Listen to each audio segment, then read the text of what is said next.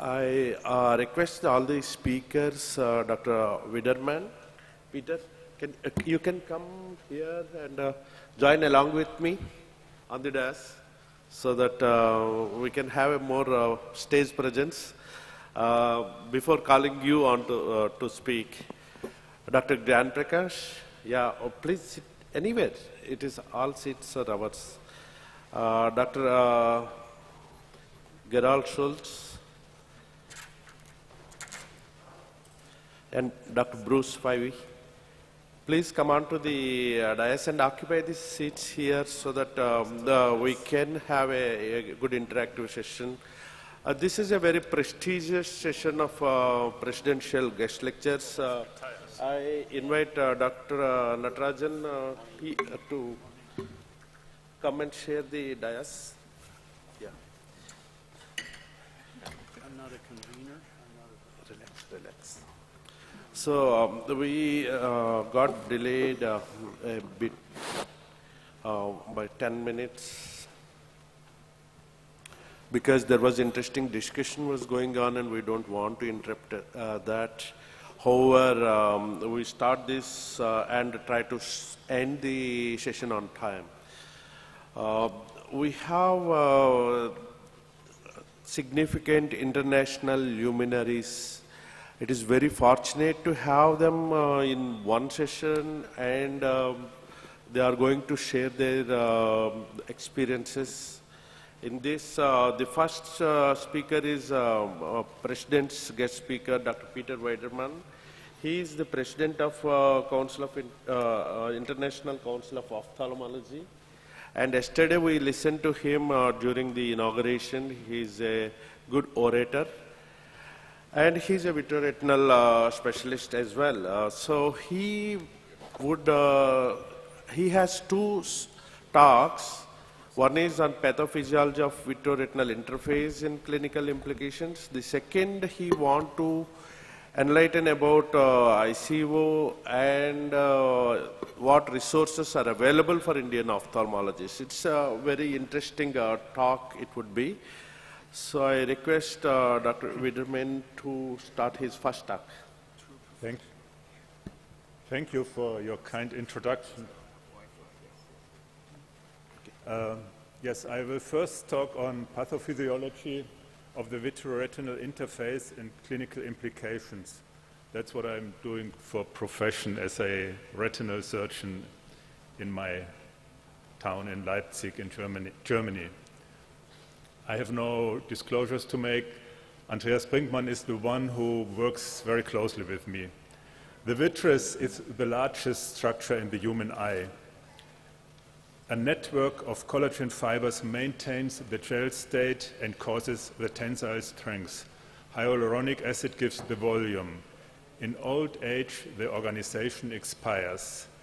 The retina and there is liquid bubbles forming in the vitreous. The retina and vitreous body separate slowly. Bags of liquids appear and flow together, and at the same time, the attachment is weakening, resulting in collapse. In places where the ILM is particularly thin, the vitreoretinal interface attachment is particularly strong. PVD should be understood as a physiological aging process. Just some facts. A posterior complete vitreous detachment is less common in old age than we previously thought. The progression is chronic rather than acute. And in more than 40%, or nearly 50% of the eyes, there is an associated vitreous chiasis, a splitting of the posterior vitreous cortex. The ILM is different, has a different thickness in different parts of the eye. It's quite thick at the posterior pole and quite thin at the periphery. And in old age, the thickness is increasing. So the lamellar structure of the vitreoretinal interface can be seen clearly in the green picture. And if you dissolve it more clearly with electron microscopy, for example, you see that it's made up by connective tissue, cell adhesion proteins, the basal lamina of the Müller cells, and the Müller cell end feed. So it's a complex structure. In light microscopy, we only have the green line here. So when we as surgeons pull the retina by, for example, during ILM peeling, you see we disrupt the Müller cells, the red stars there. And in the end, something of the Müller cells, here these bubbles or these parts, come off with the ILM, at least in some cases. So this is a New Year's picture of my hometown, and you see we even have Müller cells in the sky because the German pathologist Heinrich Müller was born 200 years ago, and he was the one who first described the Müller cells and first described vitreous detachment. And this lets me come to the Müller cells. The Müller cells, as you know, are a very spectacular cell extending through all of the retina, from the vitreous border to the pericardia of the photoreceptors. And they essentially make connections to every cell in the retina. They are very regularly, there's a very regular order, and you see, if you cut horizontally through the retina, you see how regularly they are distributed. And the inner border of the ILM, you see in green the footplates of the Müller cells, and these are ganglion cells. So most of the border to the vitreous is made up by Müller cells. And you see the Müller cells are the core structure of the vitreoretinal information processing. Each Müller cell cares for several photoreceptors, one cone and several rods and several neurons. So this is the unit in the peripheral retina. In the macular area, it's different. The Müller cells, we believe that the Müller cells are used, for example, for light guiding. The light arrives here and then through the trunk of the Müller cell comes down to the photoreceptors, avoiding the diffraction of the retinal material here. So each Müller cell has one cone which it cares for. It's a pair, a Müller cell and cone. And you see the light coming through these light fibers to the retina. So it's a very spectacular task. Of course, the Müller cell has other tasks for maintenance of tissue homeostasis, like potassium and water homeostasis, neurotransmitter uptake, regulation of pH and metabolic support, and antioxidative defense. Now, my interest here is especially for the macula, and in our country it's cold, so I enjoy very much to be here in indoor. You see, and it has been known for some time, that a cone-shaped structure is here in front of the photoreceptors, and the fovea is special because, of course, there is no connections and no ganglion cells in this area. Everything is moved to the foveal wall. The first famous picture was in '69 by Yamada, and you see this structure, which is called the Müller cell cone, and it has been described several times. But there is not much known. There is very few histology, and we have done now histology on human eyes and macaque eyes and tried to further define how the structure in this area is. We found that in each fovea there is about 30 to 35 Müller cells in human and macaque eyes. These are the cell bodies of the Müller cells, and these are the peripheral extensions. And we then filled with dye single Müller cells and reconstructed them three-dimensionally. And you see that in this fovea, the Müller cells have a very special form. The soma of the Müller cells is close to the internal limiting membrane, and this extends to the outer limiting membrane. So, in difference to peripheral retina, in the fovea we have two kinds of Müller cells.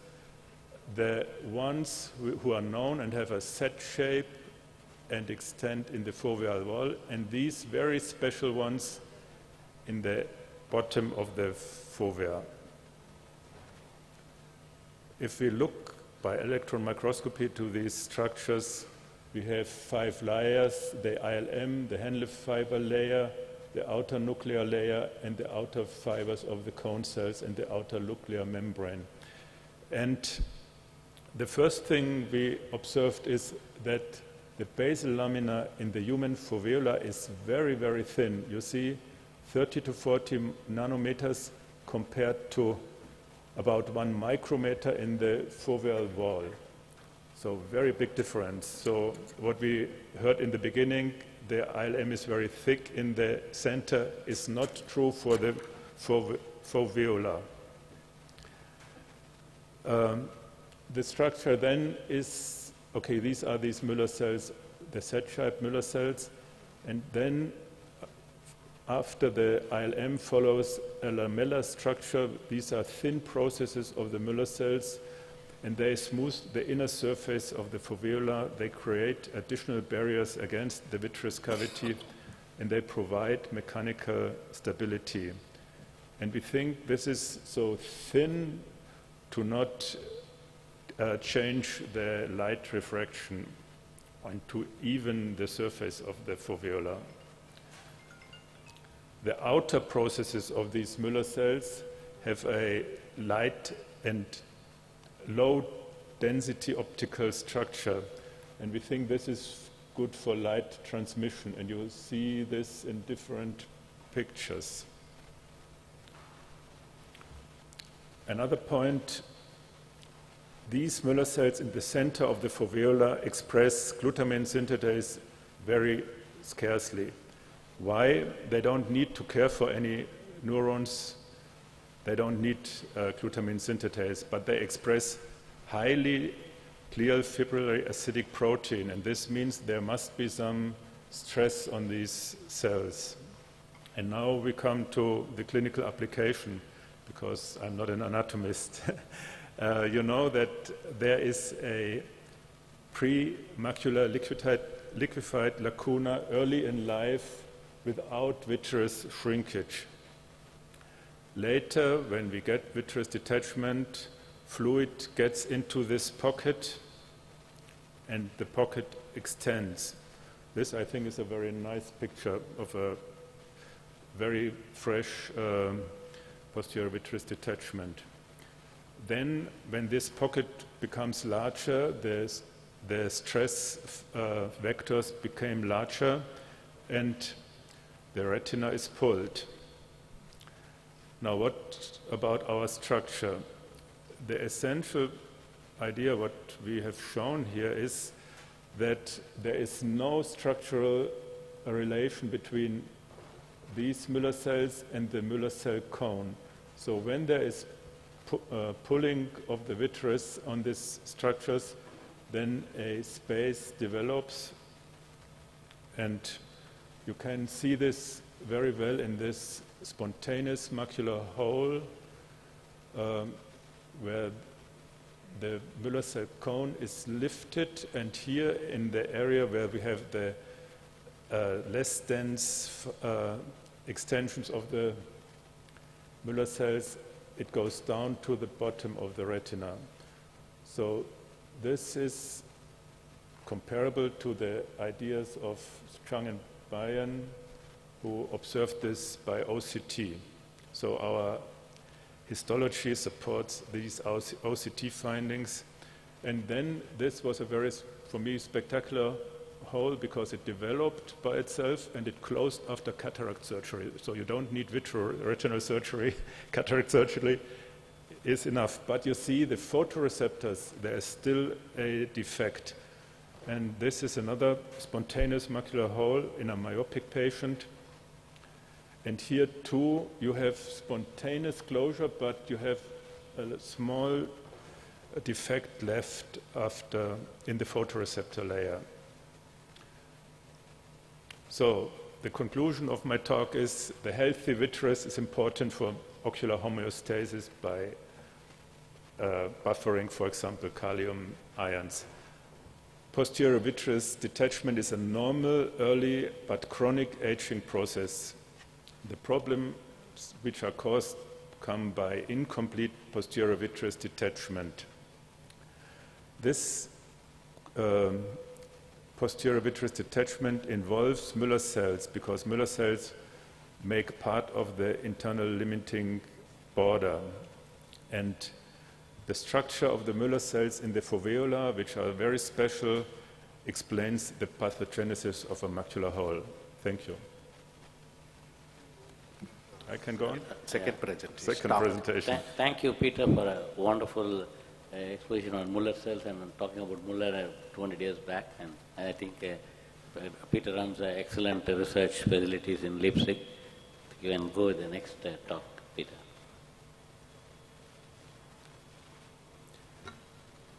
So, the next presentation I give as president of the International Council of Ophthalmology.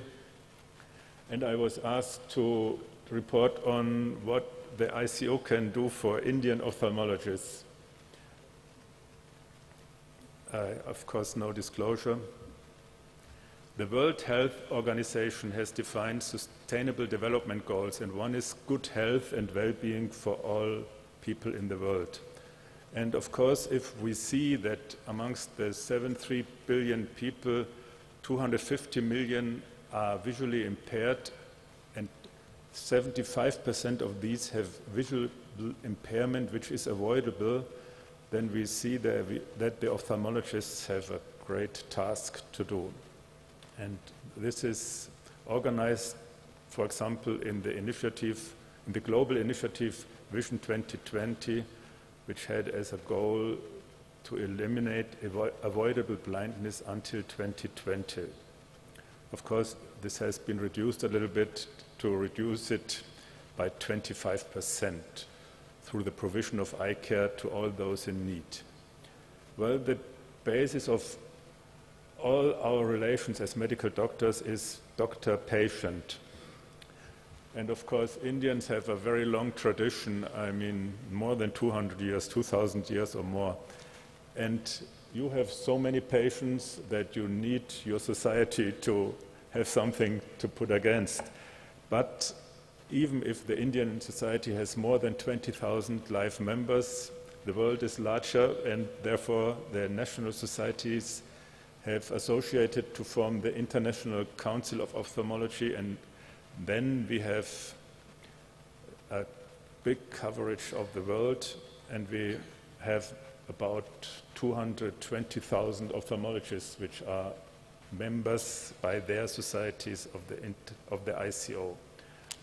So essentially we have 120 national societies, 8 regional member societies, and 42 sub-specialty societies. We have an official relationship with the World Health Organization and are collaborating with the International Agency for the Prevention of Blindness and other non-government organizations. And of course, the supranational organizations like APAO are members of the International Council. So it's still growing because there are still some countries who are not members, but most of the countries are members. And what we want, we have more than 200,000 ophthalmologists somehow in this network, but we want your engagement. So it's not only what we can give to Indian ophthalmology, but we want Indian ophthalmology to help us to support our goals. So what are the strategic goals of the ICO? It's to empower societies, not so strong societies as you, but as you know, there is societies which just are created. Then enhance education and advance eye health to conserve, improve, and restore human eyesight. So for society, we try to support societies, and I shortly mentioned this, for example, you can work in our committees. We publish a letter which is sent by email to those who want it, ICO Insight, and we have for young ophthalmologists an international leaders initiative and leadership development programs. What is very important that we want to foster education, and what is probably best known is the fellowships, the exams, and the World Ophthalmology Congress, WOC. And we have another program teaching the teachers, and we provide curricula, OSCARs, guidelines, and accreditation.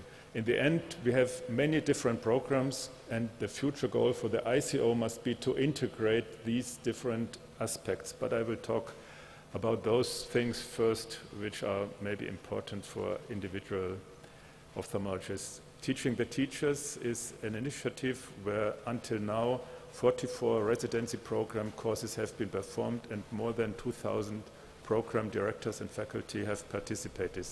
So we come into a country and teach the teachers how to teach better.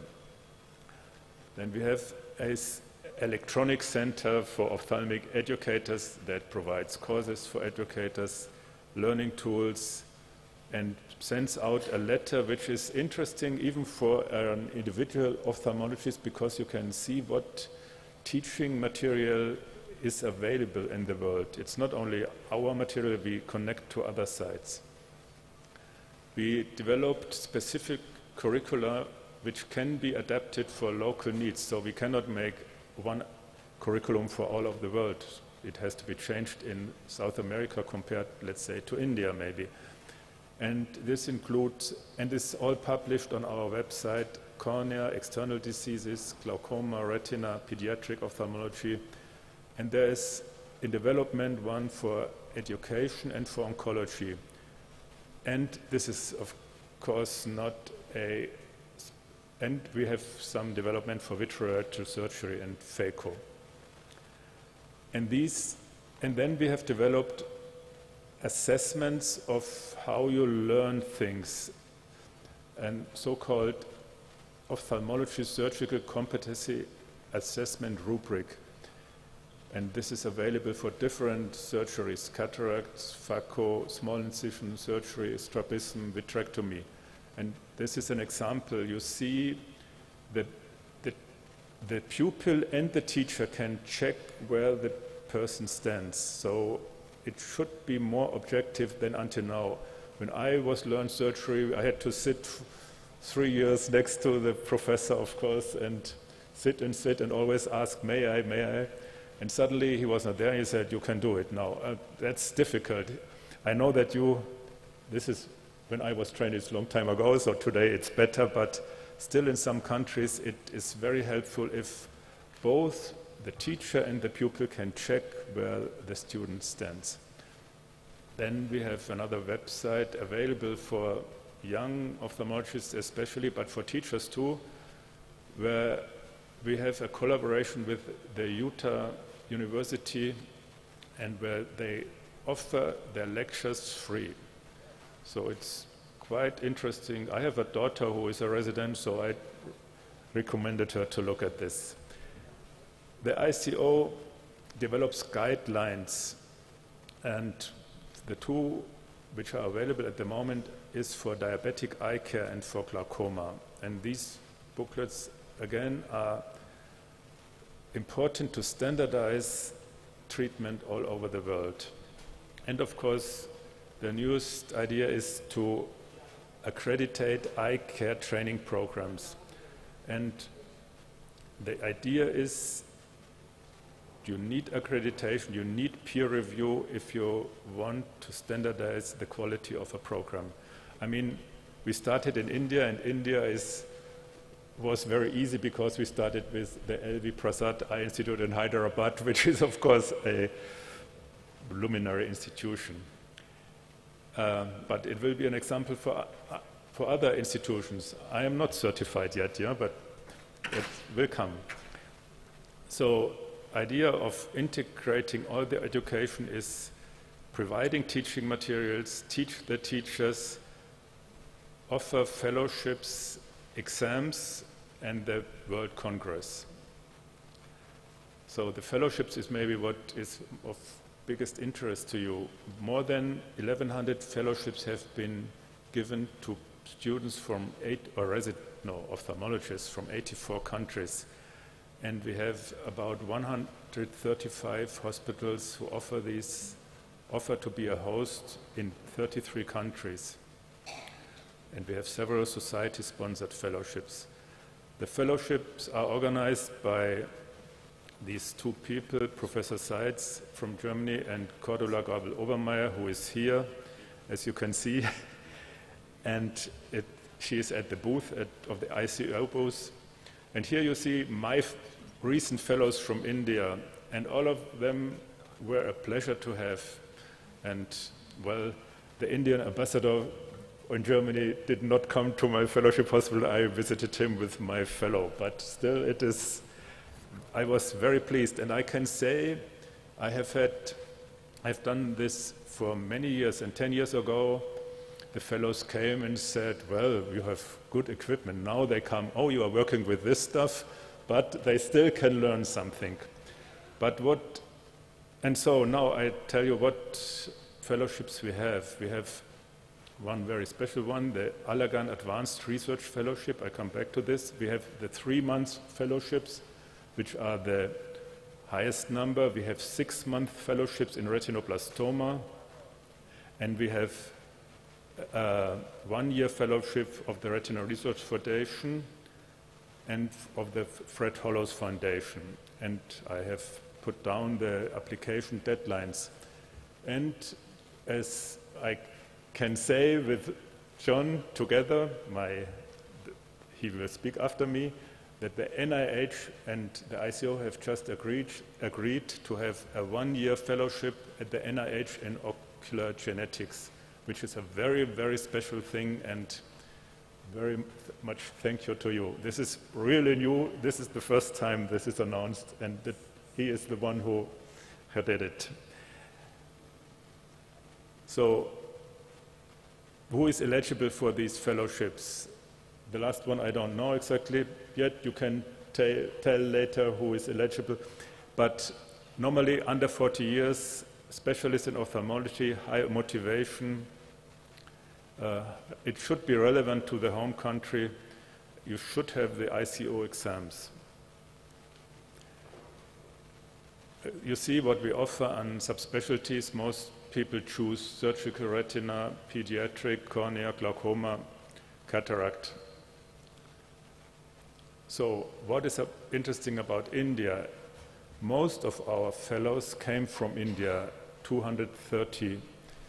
But even more astonishing, India has had 145 fellows from other countries. So India is a country, and this is due to your society, I think, too, who has made the transition from sending fellows.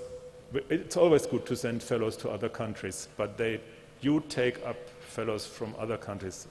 Thank you very much.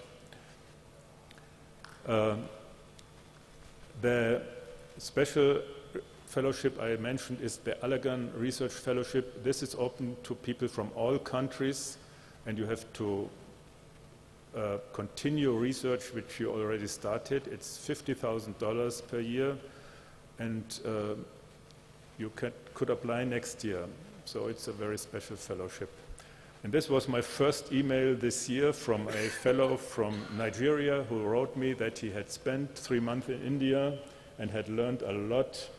And I was very pleased to have this email, and so I show it here.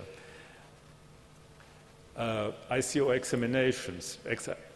The idea is by Peter Watson, who founded these examinations, and by Fritz Naumann, former ICO president, that if you learn something, you should be able to show that you have learned it, and this needs an exam. So without exam, there may be not enough learning.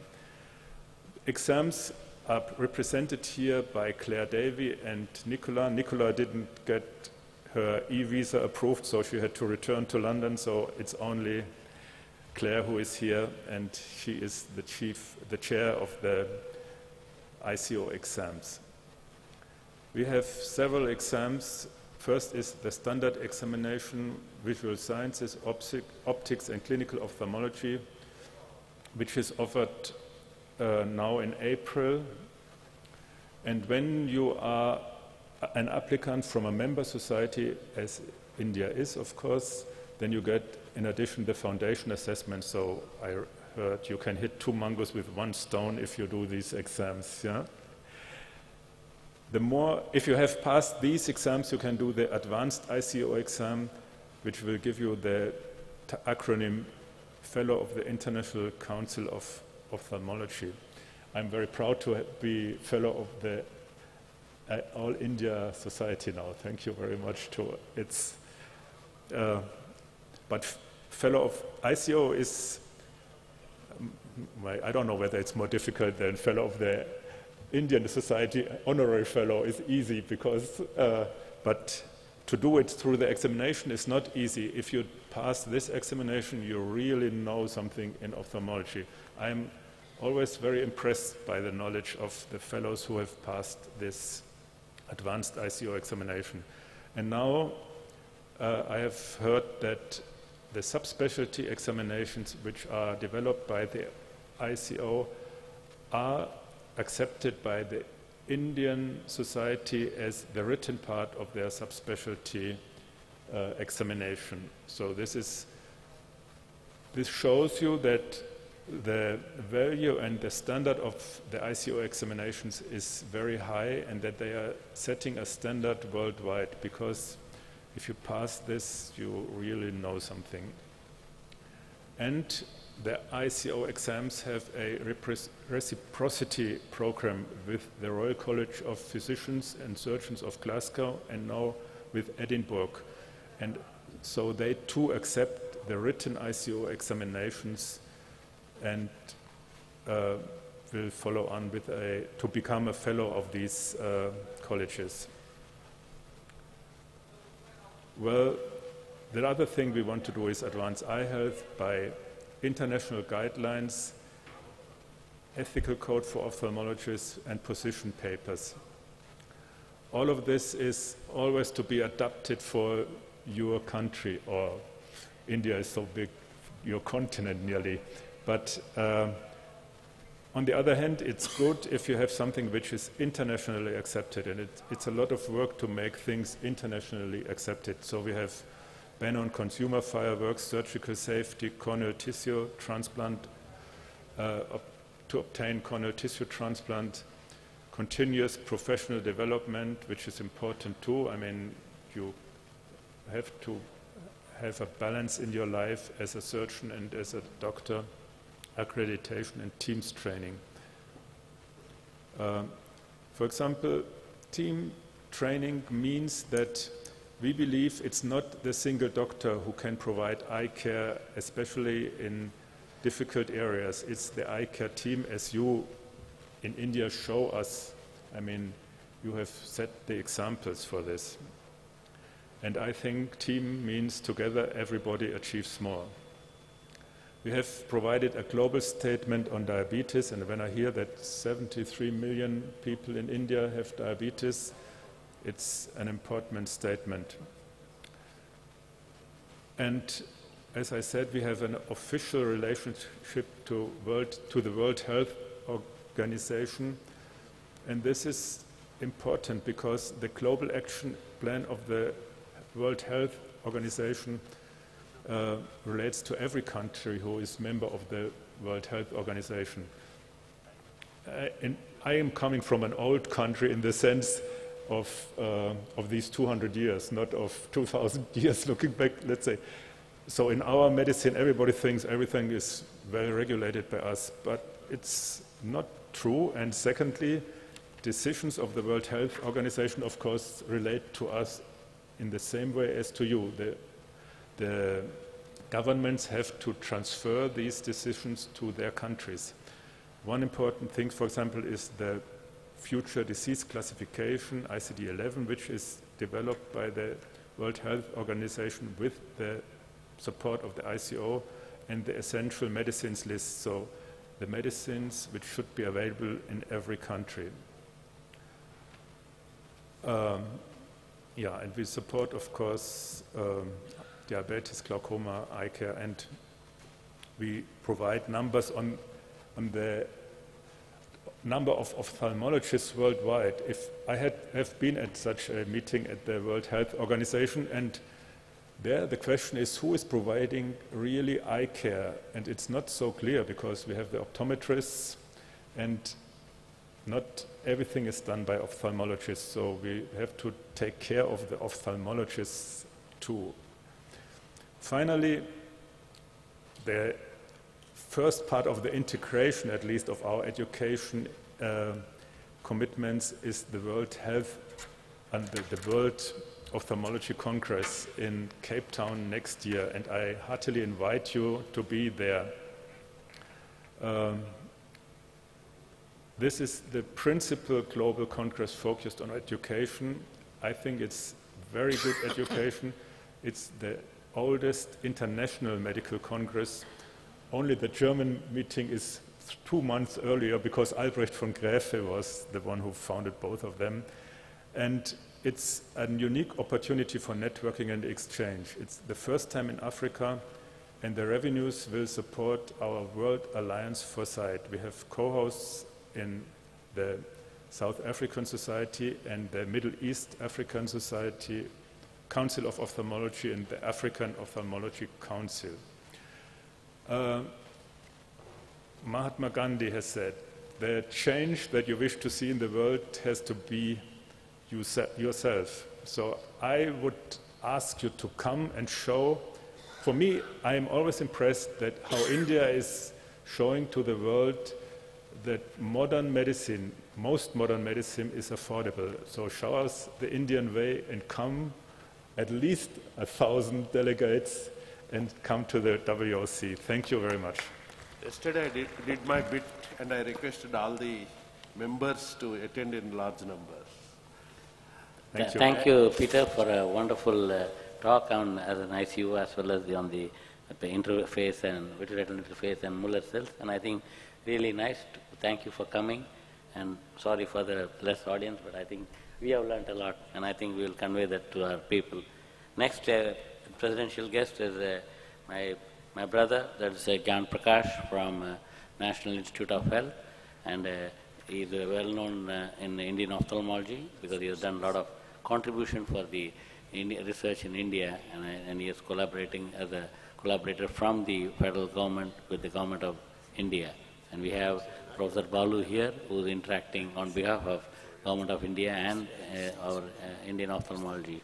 So let us have John Prakash to give his talk. And I think because of John Prakash, a lot of research topics have been included in this meeting. I know our meeting is, we have A to Z in ophthalmology, both the technology, scientific, surgery, but we have got a lot of, if you have seen, a lot of people, speakers are from research side, and John represents the research aspect for Indian ophthalmology.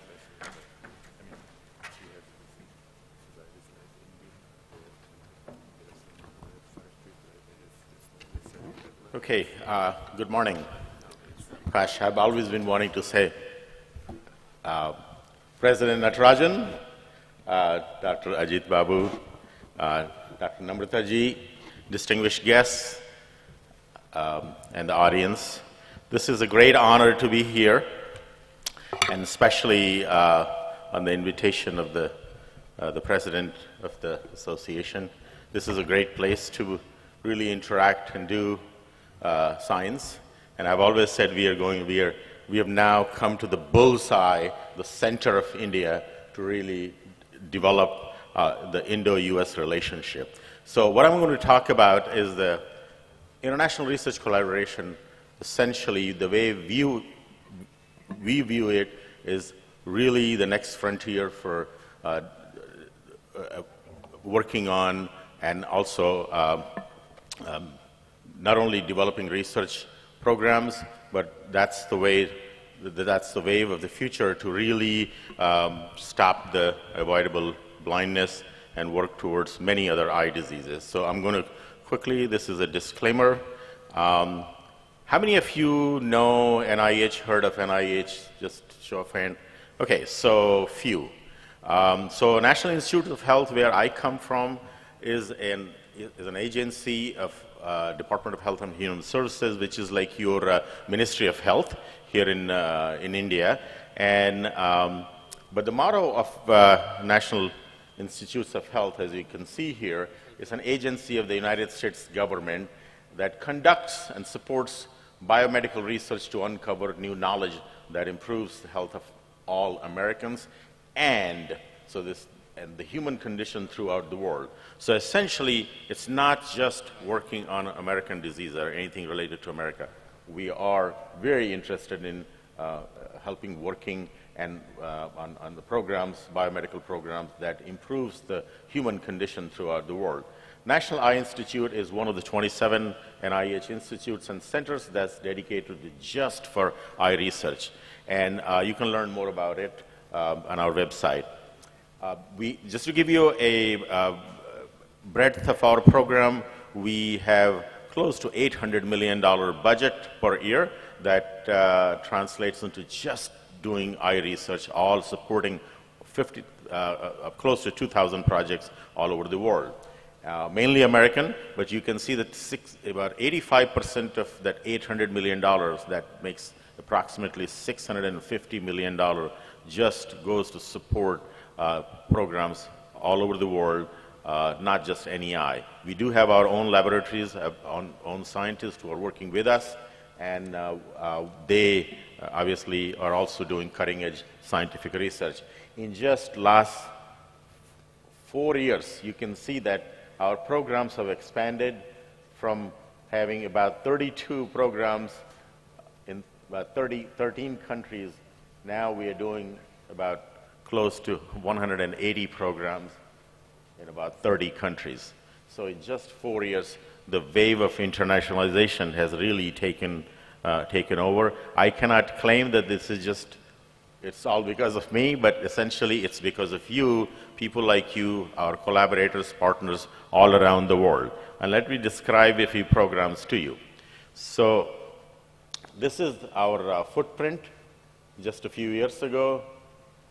Now this was in 2016. This was in 2017. And now you can see that this is our view of 2018.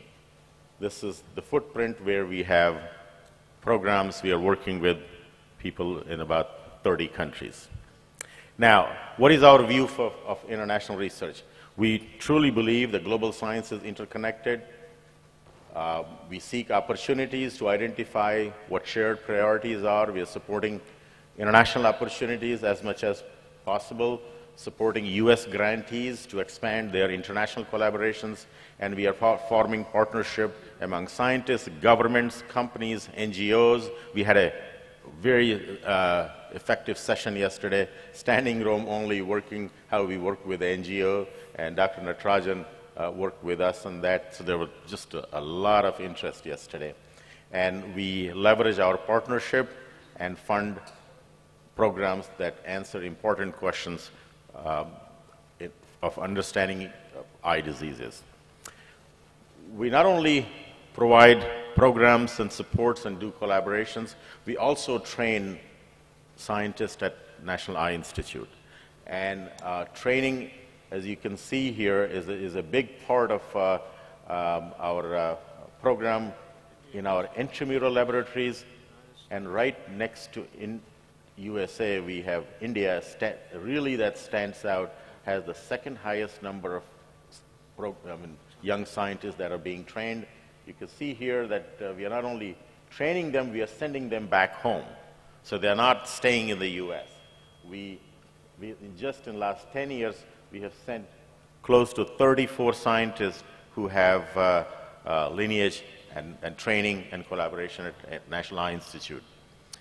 In terms of looking at the previous stalwarts and people who have actually been trained and worked with us or have been visiting scientists who have come back to India. It's an honor to have Dr. Balasubramaniam sitting with us here. He used to be with us just a few years ago. Now he's leading, and he has led the direction of eye research in India. Here's the picture of Dr. Paul Sieving, who is the current director of National Eye Institute. And as you can see from this quote, that he's literally thinking and quoting and saying that, a lot of unanswered questions will come from working with the scientists in places like India. Because clearly these things, exposure to unusual toxins, unique populations, and genetic eye diseases, and new priorities, new methods delivery will all, mostly we believe, will come from working with people from around the world. I wanted to put this slide in here, and this clearly shows that, over the years, just in past 20, 25, 30 years, there's been a decrease in percentage of exclusively domestic papers, and there's a substantial increase in the total annual output that includes any kind of international collaboration. And in terms of scientific validity, scientific proof, you can see that, citation impact is typically greater when research groups collaborate, work with each other, and the benefits really strengthens when the co-authorship is international. So this is literally leading us, taking us to a call for greater and more internalization of our scientific research. I wanted to actually mention to you a program that was founded about over 10 years ago, 12 years ago, and Dr. Balasubramanian was co-founder of this program working with us. And this program has yielded several projects where Indian scientists, Indian organizations have worked with very research-oriented universities in America. Shankar Nethralaya has worked with Harvard. L.V. Prasad has worked with Washington University. Arvind has worked with Cleveland Clinic. As you can see that NIE in Hyderabad has worked with University of California. Shroff Hospital has been working with MIT on a famous program called Project Prakash. And this program went into a second round. We did some overhauls, some cleaning, some lessons that we had learned from our first program. So we added some new concept, new ideas, and that resulted into two very good sized programs that are currently running in India with the US collaboration. And in this we have Shankar Nethralaya working with folks at Harvard in glaucoma. And then in the field of diabetic retinopathy, this program was just funded last year. Cleveland Clinic is working with, again, folks in Chennai. At this point, we have the third round of a program which we just overhauled and put in, expanded the program from 3 areas of research to almost all areas of eye disease.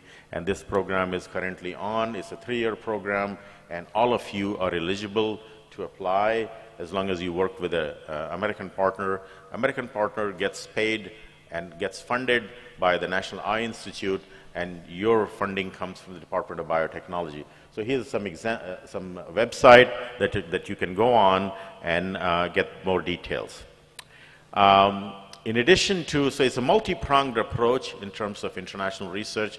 In addition to the Indo-US program, we also have a month-long genomics fellowship, and that we started about 3 years ago. We've been training one scientist in genomic research every year in honor of all of you here, in honor of the 200 years of Indian ophthalmology, and in honor of all the collaboration. And also, I'm going to talk about something, the Global Eye Genetics Consortium. We've just expanded this program. Now this program will invite 5 scientists from international countries to work with us for a month. This is a completely, fully paid program by National Eye Institute, comes out of my budget. And these five scientists will stay at NIH, residential. Everything is paid for, including travels, stay, and all that, and will get exclusive training in genomic research. In addition, as Dr. Peter just announced, we have just concluded a deal with ICO, and we're very, very pleased, and I'm honored that Peter is here sitting with me at the podium. We are really honored to actually announce here that we have put in a brand new ICO fellowship, and it's going to be year-long, and this will be exclusively in ophthalmic genetics field, and this program is on now. We'll be recruiting, and we'll be having the fellow work with us for a year next year. So thank you, ICO, for the collaboration, and this is all falling in place. It's a very multi-pronged approach, working on funds, working on various fellowships, multiple postdoctoral programs that are very American-based programs. So as you can see, we are addressing the programs from all angles. Okay, so Global Eye Genetics Consortium is a new program we just started, and this really takes the very exclusive 30 countries are participating right now. We have members, approximately 200 working with us. India has played a very, very key role in this. It's an honor to have Professor Takeshi Iwata from Japan sitting with us in the audience. He is the current president, and Professor S. Natarajan is the Secretary General, and so India has been playing a very important role in the program. And this is, a lot of work at Global Eye Genetics Consortium has been focused on international research collaboration. There are 2 publications that have just come out in the last 2 years, Advances in Vision Research, Volume 1, and we just published the 2nd volume just a few months ago. We are currently in the process of publishing the 3rd volume, which we hope that will be published in a few months. And we have Volume 4 on the drawing board for next year. So people in Global Eye Genetics Consortium have been very active, and India is playing very important roles. So there will be 2 exclusive sessions, one on the Indo-US program this afternoon at 2 o'clock.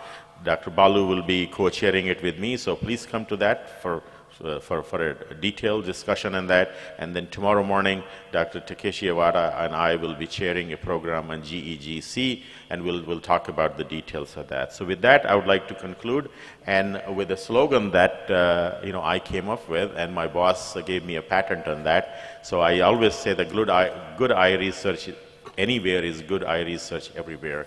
Whatever you develop here in Indore, it can be used in Indiana.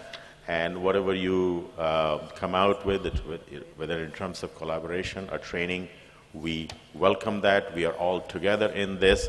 If you have a cure, if you have found a diagnostics, there's no reason why we cannot use it, and vice versa. So thank you so much for the opportunity. And Dr. Natarajan, we have done it. Thank you, John. Thanks a lot for inspiring us as well as supporting the Indian research in ophthalmology, plus also coming all the way and spending several days with only working on Indian ophthalmology and supporting the All India Ophthalmic Society. And it's a great. He sent a very positive note that Indians can apply and get it, and he's opened the doors very well, and we should really enter as a guest and take the opportunity. They know first. 200 years of AIO. Yes. They know first. Yes, I will. Thank you, John. And we have our very old friend who's visited, I think, All India Ophthalmic Society out of 77 conferences, maybe 35. Thank you, Jerry, for the support, and Jerry is also involved in ocular genetics, and thanks for being here. Well, thank you, Dr. Natarajan, for honoring me by having me come to this wonderful symposium. Dr. Majid, Dr. Sajdev, Dr. Sharma, and the delegates, thank you for listening to my talk. I think you'll find it very interesting because this is my perception of the evolution of ophthalmology here in India, my perceptions over the past 33 years. So come with me on the journey. I'll discuss with you where we were, where we are now, and where we're going. So where we were. This, of course, is a very auspicious meeting because it's the 200th anniversary of the first ophthalmic hospital, not only in South Asia, but all of Asia. So it's not only in India, but also all of Asia. The first one, of course, was established in London in 1885 and is known now as Moorfields. Now, why was an eye hospital developed here in India? It had to do with the East India Company. Dr. Benjamin Travers, who was the surgeon here for the East India Company, saw that there were a lot of injuries with the British soldiers and a lot of diseases referable to the eye. So he felt it was very important that we have an eye hospital here. And they had established one in Moorfields in 1805, and so his disciple, he contacted Dr. Travers, and Dr. Richardson came here and established what was then the Madras Eye Infirmary in July of 1819, 200 years ago. So this was first called the Edgemoor Eye Hospital. It's a government hospital. There's one error in the sign outside of the hospital, which was brought to my attention because the first hospital in London was established not in 1818, but as I said, in 1805. But we could excuse them for that error. The hospital in Madras, in Chennai, owes its glory really to Lieutenant Colonel R.H. Elliott, who was the superintendent in 1905 and 1904, and we know him because of the sclerocorneal tree finding that's still considered as innovative and very practical procedure for the treatment of glaucoma, and was developed at the Edgemoor Eye Hospital. The first Indian to occupy the office of superintendent was Dr. Nair, and he oversaw the institution of your postgraduate diploma course in ophthalmology. The first one after independence was Dr. Muthraya, who established the eye bank and performed the first cornea transplant in India. But Indian ophthalmology did not start in 1819. It goes way back to the 5th century BC. Sushruta performed the first cataract surgery, either couching or extracapsular. He was the world's first eye surgeon as we know it. 500 BC, he actually wrote a book called Sushruta Samhitra, and he explained his surgical procedures. Now, there may be an error in this designation because it says it was 2000 BCE, but it was really the 6th century before. And there they do couching. And here's some of the instruments. They also did expulsion of the lens material, not only couching. So here's some of the earliest texts of Indian ophthalmology, Samsutra, Samhitra.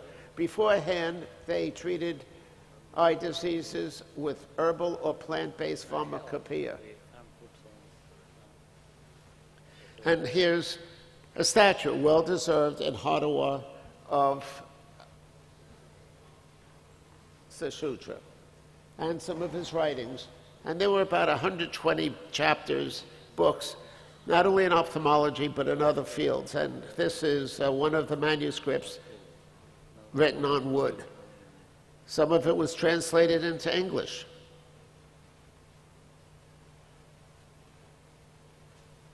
And here's some references to Sushrutra's works. So this goes back. Indian ophthalmology was probably one of the first in the world, before the Arabs, before Europe. And as I said, it goes back 1,000 to 3,000 years before Sushruta, and that was when couching was popular, and it was done even before it was done in Europe. Now let's get to the All India Ophthalmological Society. The first meeting was in 1930 in Mumbai. Now, I did not attend that meeting, although Dr. Narajan thinks I'm old enough that perhaps I could have. But I did attend the Golden Jubilee meeting in Delhi in 1992, and I did attend the Platinum Jubilee in Jaipur in 2017, plus meetings every other year too. But my introduction to India was back in 1991 when we had the AIOS meeting in Udaipur. You can see my form of transportation there. We had it at the medical school there. It was outside. We sat on concrete blocks in an amphitheater, and our meals were prepared in pits dug into the ground. This is the book from that meeting, and it's quite significant. Because look, the only reference to intraocular lenses was from Rayner and Keeler. The only reference at all to intraocular lenses, because the work there was still intracapsular, capsule and all to remove the lens. And one of the reasons I came was to work with the Indians to popularize the use of intraocular lenses, and also to train them in extracapsular surgery. We went to eye camps, sponsored by the Rotary, and this was with the KEM Hospital in Bombay. Dr. Natarajan was not there at the time, but this is Dr. Moscati and Dr. Pai, who was in charge of public health at the university and put himself in charge of the food that I could eat and not eat. I lost weight on that trip because of him. Our patients, they segregated the women from the men. They were not together. And here's the post-ops, very comfortable.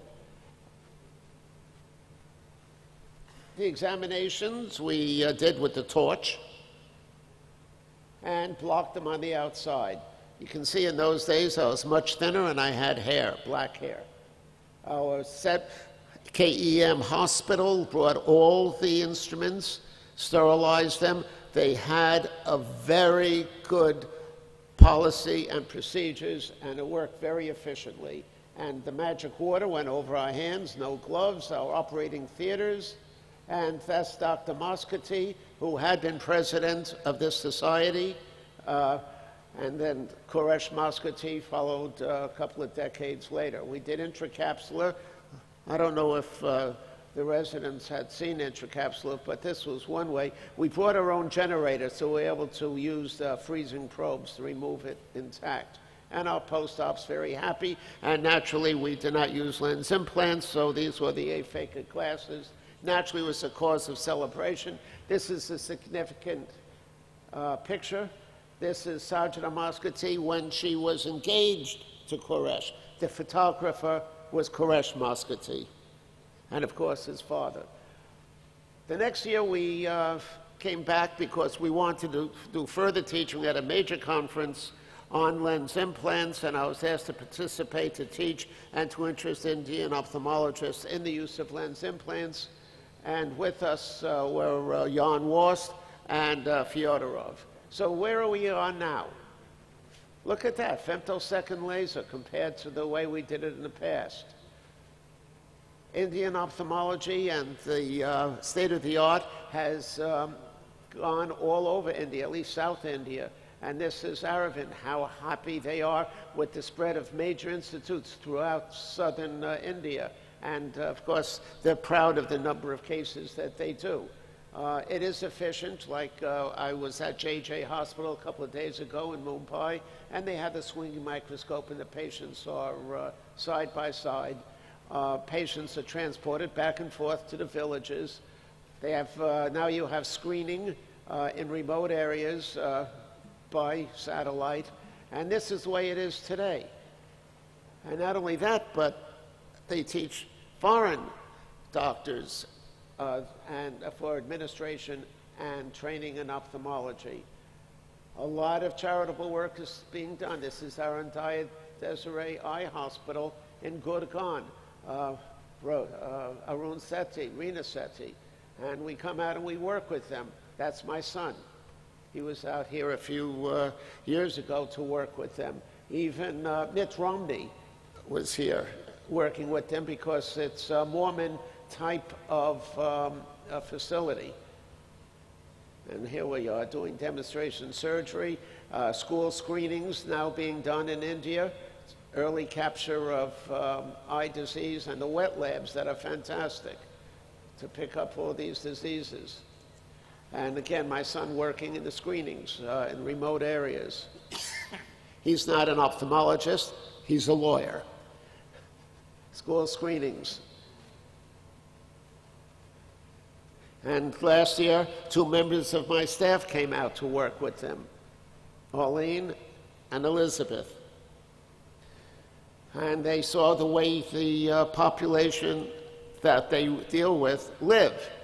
These are little huts that the workers rent when they come to Delhi, to Gurgaon, for work. And she met the children of these workers. But believe it or not, inside there was a television and the screening procedures with my staff. Naturally, they had the tour of India. So where are we going? Well, Dr. Prakash talked about the research being done here in India. This is the future. Genetic, stem cell, pluripotent induced embryonic stem cell tissue regeneration. All that work is being done in the institutes here that Dr. Prakash mentioned. Virendra Sangwan is very prominent in stem cell. And these are the reasons for it. These are the strategies that are being used. And we had held in the past a genetics course here at the meeting, and this is my crew.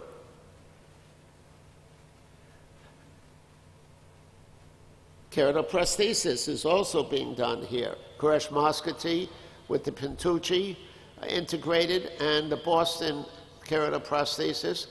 Tony Aldavi came out here and was working with the Indians, and the prosthesis is now being made at Aravand in Madurai. So you can see the advances from the distant past, 10 centuries ago, to the present. We're off to the future.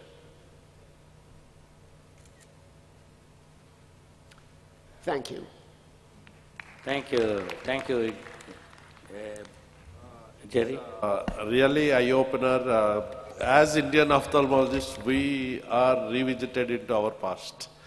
Yeah. Thank you, Dr. And Schultz. I think thanks for your dedication, and I think you have inspired many Indians to do. I think, as an I know you're a global citizen, but as an sure, and I'm really impressed because I wanted to tell you that I attended your first international intraocular implant meeting in Taj in Mumbai in 1983. You came with Fidro and you were giving me lenses, and I took back and gave it to my teacher. And I take this opportunity to invite my mentor in International Council of Ophthalmology, that is Bruce Pivey, and I think everybody knows him all over the world. And Bruce, and thank you very much for taking your time. And I know you are missing your friend Dr. Nagpal here, but still, I think, I hope we will show the recording to him. Thank you, Bruce. Thank you, Mr. President, and good morning. I promise that I'll quit at 10:30, even if it's in mid-sentence. So let me begin with the fact of no financial arrangements. What I'd like to quickly do is recognize ophthalmology as the most beautiful and desirable of all medical specialties. We're all aware of that. Sometimes our colleagues are not, but I congratulate all of you for going into ophthalmology. We have historically led in science and education. We have a very strong international community, as this grand meeting indicates. but there's still lots of challenges over the world. And just I want to bring you maybe a little bit of Eurocentric evolution of ophthalmology and international ophthalmology, and a brief review of the challenge which Peter has mentioned, and I will probably not, and certainly not outline ICO programs and status, which he has done very well. You know, I should for this meeting have put Indian medicine at the top. The Chinese think they're at the top, the Indians are certain they're at the top, and when in India, follow what India thinks. I think you're historically a leader in ophthalmic writing and care. I could have picked the 300 is an arbitrary number of years.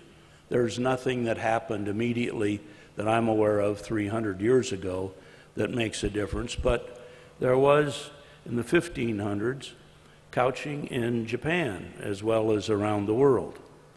And in 1774, Daviel really is credited with the modern cataract treatment, followed fairly rapidly or concurrently with an intracapsular cataract extraction by Richter in Germany. Benjamin Franklin in America invented bifocals. Mydriasis came in 1800, and Thomas Young wrote about accommodation, color vision, and astigmatism. Now, just a bit about the medical politics. And now I'm speaking primarily of what is written and what is talked about in American ophthalmology at this time. There were nasty, nasty competitions. Medicine was not highly regarded until the 20th century. And there were horrible battles in print, much anti and pro advertising. Many surgeons did some eye surgery, and the training was poor and non-existent. However, there were other things happening in the first part of the 1800s. Von Graefe, then strabismus, enucleation, and the big thing at that time, anesthesia by Long and Morton. The first half of the 1800s had the evolution of Hermann Ludwig Ferdinand von Helmholtz, a name revered in ophthalmology, but at that time he was talking about color vision along with sight, hearing, energy, music, ice, and glaciers. He was quite a brain. As you've already heard, the first eye hospital was in Vienna in 1786. The independent department in 1805 in Vienna, and first public eye hospital, Moorfields. The dates are arguable in all cases, but Moorfields gets that credit, and the University of Vienna gets the credit for the first professor of ophthalmology, George Beer. Now, the second half of the 1800s was a better time. It was, in a sense, I'm probably stretching it to say golden age, but it was a scientific breakthroughs. Still, preceptorships were held tightly, poor general training, much advertising and self-aggrandizement, and very, very much mean-spirited rhetoric and writing about other practitioners, including ophthalmologists. But there were a few greats who made, in this case, Helmholtz made the specialty of ophthalmology by inventing the ophthalmoscope. Only then practitioners who could use the ophthalmoscope really advanced themselves and became known as ophthalmologists. Prior to that, they were practicing everything else as well, people who treated the eye. Atropine, pardon me, let me go back here.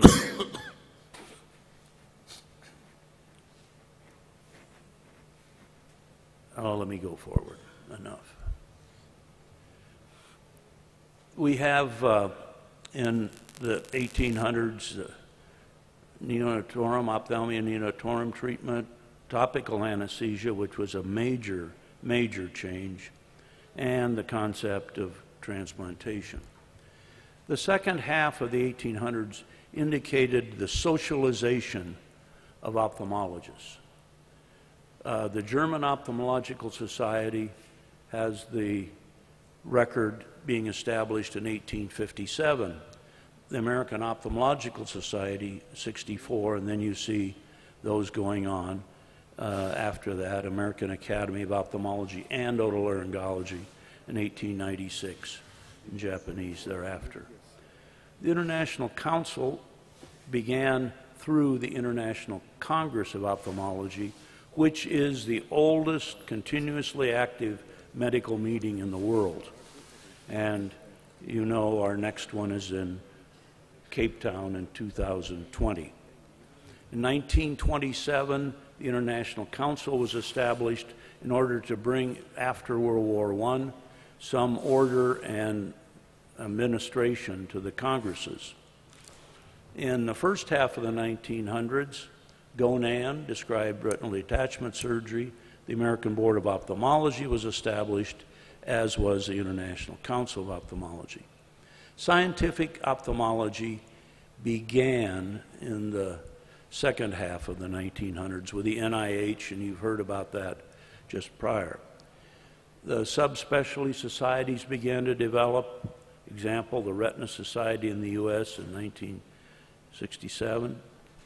Supranational organizations evolved. We'll hear more about that. And instrumentation, sutures, everything got better.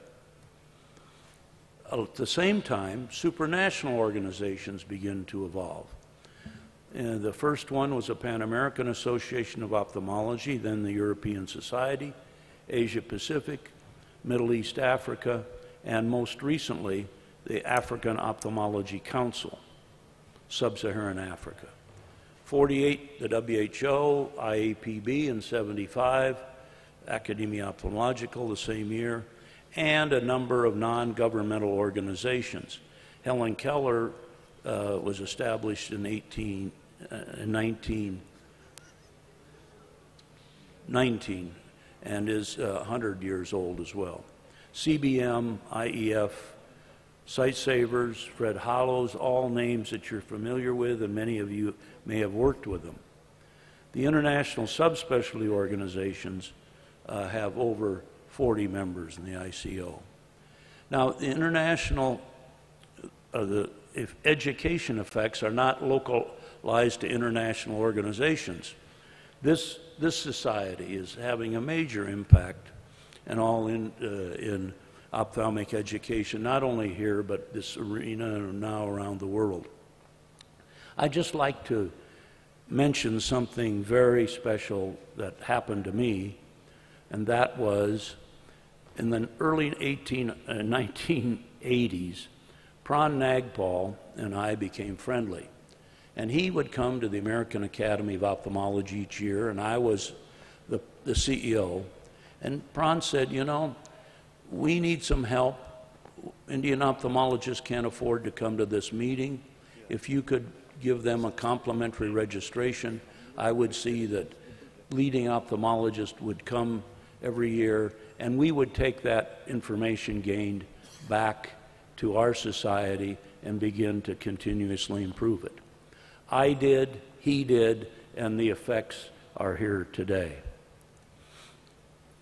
Peter has mentioned this already, and I won't stay looking at that, but actually the latest guess is that there are 233,000 ophthalmologists worldwide. And you've seen the membership of the ICO right now. There's a whole litany of discussions about low resource and high resource worlds. They're very different. But let me just describe in closing the experience I had with several others when we went to Nigeria in 2004. Nigeria, the largest population of sub-Saharan Africans, as well as the largest number of ophthalmologists. But what we found in their training was no curricula, no evaluations, no subspecialties, inadequate teachers, and very poor leadership skills. So we set about responding to those needs, and at that point, and today, we have, as Peter said earlier, we have resident curriculum with 16 segments and 7 fellowship curricula. For evaluations, many opportunities worldwide. We have established the curricula for subspecialties, and with fellowships, we've made a major impact in improving subspecialization in sub-Saharan Africa as well as worldwide. The teachers, you've heard about teaching the teachers from Peter, and we have a leadership program underway. I won't, in the sense of time and 30 seconds left, let me just finish with the last new program, which is the Maghrabi ICO Cameroon Eye Institute. It is in Yaoundé, Cameroon. It's a major physical and clinical entity that is francophone primarily, taking care of Central Africa, and will, in the years ahead, be a leading educational and care program in sub-Saharan Africa. Thank you for your attention, and we have completed ourselves on time. Mr. Chairman, thank you. Thank you, Bruce, for a wonderful talk. And I think you and all of us, I think, made a lot of searches regarding the contribution by India from long, and plus telling us about ICO. And I also want to mention the presence of Dr. Neeru Gupta here. She is the Vice President as well as the CEO of the International Council of Ophthalmology. And I think it was wonderful to have all of you, and really wonderful to have the international luminaries and coming and supporting us, and also we are having a hand-holding for us to be in the both ophthalmic surgery and research. And I know a lot of Indian surgeons are excellent, but I think there is always to learn and to give, and I think we have to do that all the time so that we can be in the par of the rest of the world. And we were given the session 15 minutes later than the scheduled, but Bruce, you proved what is the importance of time. If you respect time, time will respect you. Thank you, and I bow in front of all the luminaries on the dais, okay, and we follow you, so that one day I hope you follow us. Samir, just we have a quick photo so that the next session will start.